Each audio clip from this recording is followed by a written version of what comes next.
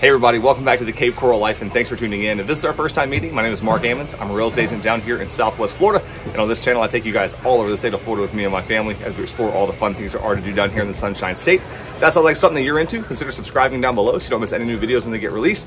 And if you are thinking of either buying or selling real estate down here in Southwest Florida and you'd like some help navigating our housing market, please reach out to me. I'd love to help and be a part of your journey. Feel free to call, text, or email. You can also scan the QR code here in the corner. That'll give you links to all the best ways to get in touch with me. Today, we're doing a really fun trip to a place called Cabbage Key. It's a boat access only island. It has a restaurant. It's got a lot of wildlife and also some cabs that you can rent. This is our first time here. We're gonna grab a little lunch down at the restaurant you can see right behind me there. And then we're gonna do some walking around and show you all the beautiful stuff here on Cabbage Key. So it should be a really great day. If we get out of here early enough, we might try to head over to the beach, do a little fishing over there. So stick with us. We don't know exactly where this day is headed, but it should be a great time.